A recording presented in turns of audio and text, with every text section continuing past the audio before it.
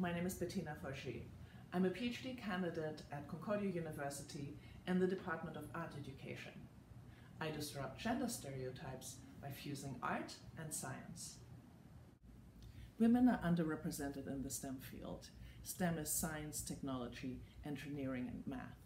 This is a situation that educational researcher and gender scholars refer to as the leaky pipeline. This metaphor describes the attrition of girls in the STEM field as they transition from elementary school all the way to the job market. However, this is not due to different abilities. Studies show that girls tend to do as well as boys in math and science during adolescence. Rather, the main causes for the gender gap in STEM is girls' perception that science is unfeminine and that they tend to underestimate their own abilities in science and math. As a result, girls tend to self-select for the more feminine field of arts and humanities.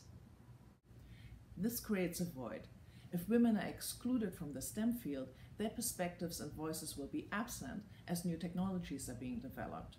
With a workforce that includes women, new technologies and services are much more likely to be better designed and represent all users.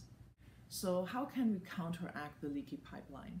Since girls feel that they're more likely to succeed in art, my research investigates how integrating art into STEM may alter girls' self-concepts and shift the gender stereotypes that are currently associated with the STEM field.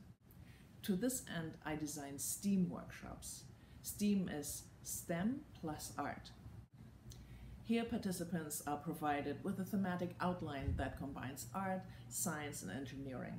However, it's important to me that there's a meaningful integration of art and science.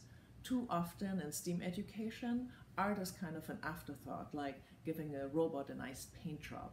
This is not how you connect STEM and girls.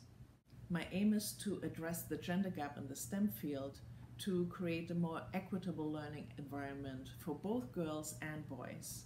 It is my hope that my research may help to develop educational theories that create new opportunities for anyone who is interested in engaging with art and science.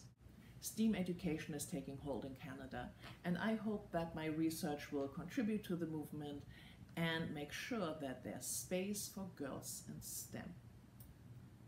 Thank you for considering my application.